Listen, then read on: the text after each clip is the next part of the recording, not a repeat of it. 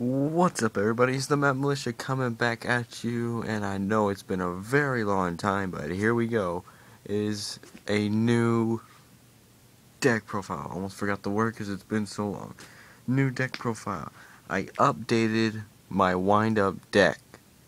The well, in my opinion, it was good, but I updated it, made it different, added a couple new things just to give it some edge.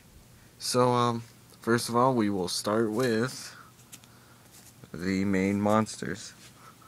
There is 3 copies of Cyber Dragon. There's 3 copies of a wind-up soldier. 3 copies of wind-up dog. 3 copies of my favorite wind-up honeybee. 2 warriors. 1 wind-up knight. 1 wind-up magician. 1 wind-up shark.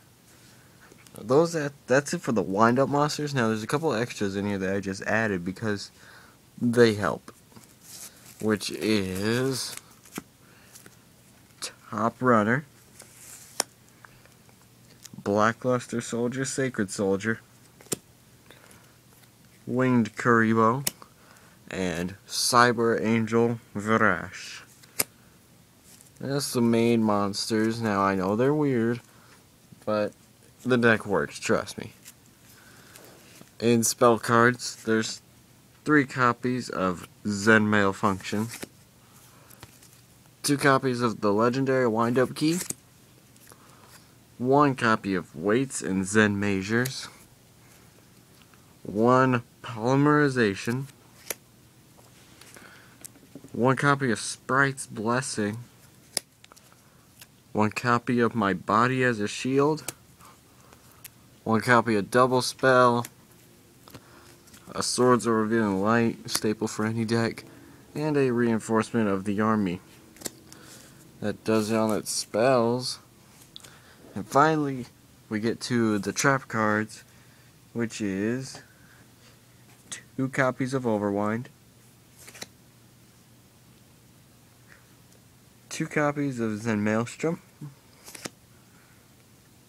Zen Marek, Trap Hole, and Magic Jammer. That does it for the traps. And finally, we have the extra deck. There's 2 wind-up Zen Masters,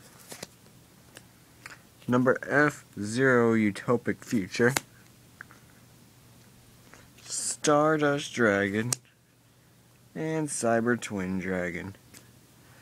And that will do it for this wind-up deck.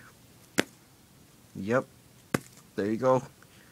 Wind-up deck profile 2017. Like, comment, subscribe, do stuff. Yay, get your game on. Yeah, reference.